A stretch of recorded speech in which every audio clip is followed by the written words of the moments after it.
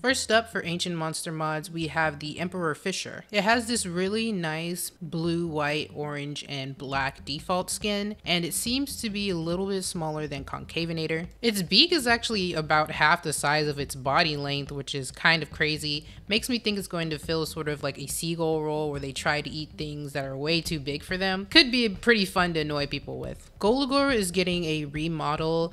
They've already gotten pretty far with it. As you can see here, Golugore has basically a armored anteater like tail. He's got fur under the chin, and he really doesn't have those two large spikes that he's known for on his shoulders anymore. Of course, with the update to the model, there will be changes to the model's animations. Right here you have Golugore eating, which I already like a lot more than the previous eating animation. Doc J updated Morquill recently, and if any of the ancient monster mods needed a TLC sort of touch up, I would think it was Golugore. Golugore was a bit clunky when it first came out. Its playstyle was very fun, but it was hard to hit things that were right up under you, and it was very hard if they decided to tail ride you because Golugore was so long. And I like this new Golugore model a lot more than the previous one already. The behavior I get from these animations is a lot more Wolverine-esque, or Honey Badger if that makes more sense. It walks around pretty confidently, so I'm pretty sure this new Golugore is still going to be as much of a powerhouse as it was before. Even so, my favorite animation has got to be this pounce grab that they're going to give them.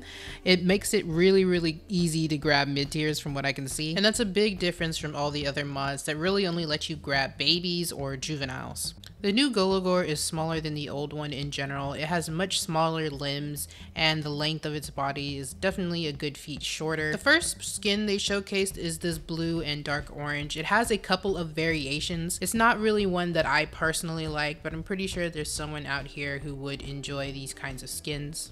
The next aquatic mod is Thalasarex. Now, I didn't know why they called it Thalasarex because it didn't really look much like a Rex, but I think it's only in regards to its size because this guy is definitely huge. You can really see some walrus or leopard seal inspiration here, especially with the two long front teeth. The spines on the back definitely remind me of the Sea Dragon mod, so I feel like it may come with armor or some kind of defense. We got a couple of sounds for it already, which you'll hear next.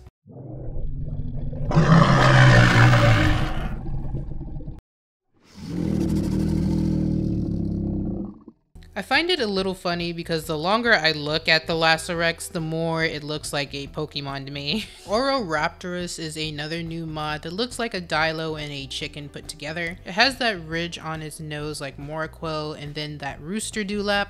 It's got really long back limbs and forelimbs for some reason, and the spines along the back of the tail. It's a little bit smaller than Alliaramus, so I'm assuming it's about Concavinator size, and will have about the same stats. There's a newer modding community called Alpha Kaiju. It was started by Petro here, and he's actually looking for other developers to join his community, so if you like this upcoming mod, definitely hit him up. With that being said, the mod that they made is Inkasaurus. It's basically a Stego T-Rex venomous hybrid. Both the model and the sounds for this are absolutely terrifying, so I'm super excited to see where it goes.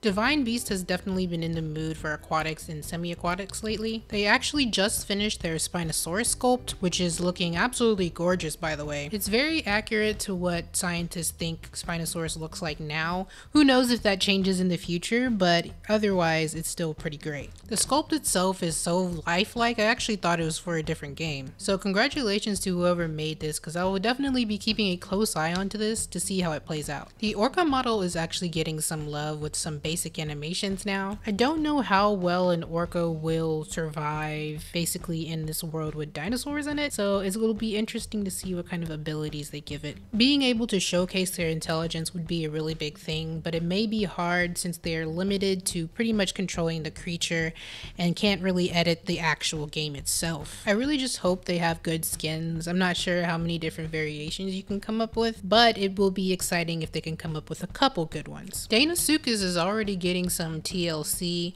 mainly in the movement category. They're just updating the swim and walk animations. It has not been very long since Dinosaurs was released by Divine Beast, so maybe they just saw a couple of things they wanted to tweak and that's why they're editing it now. Regardless, I think it looks really good. The movement overall is just smoother to me. I'm hoping this just translates to all the other subspecies, and I'm wondering if there's anything else they plan to change, like any other attack abilities or something along those lines. The walk especially is a lot better. It looks less like it's throwing its weight around and more like something natural to the animal. We'll really just have to wait and see how it turns out in game. Argilla has announced 3 new mods: Argentavis, Venentoraptor, and Pannoniasaurus. They only have these low poly models of them, so we probably won't be expecting them until further in the future. You may have heard of Formica magma, which is basically a giant fire ant. This version here is a worker ant. It'll be really cool if sometime in the future they're able to make a queen, maybe as a subspecies, maybe as its own separate mod. Either way, really cool. Definitely look out for these guys. One of Rosepaw's next mod is Nasutoceratops here, which the low poly is already looking pretty great.